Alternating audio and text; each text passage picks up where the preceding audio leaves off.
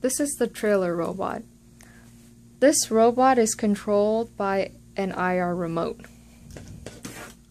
To turn on your smart board, you need to flip the black switch on your board until the red LED light is turned on.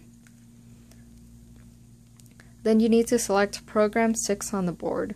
To select program 6, you need to touch the right IR sensor until the 6th LED light is turned on. Then to select the program, you need to touch the middle IR sensor.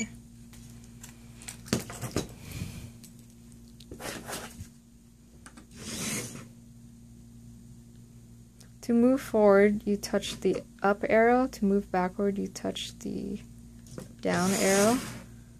To move right, you touch the right arrow.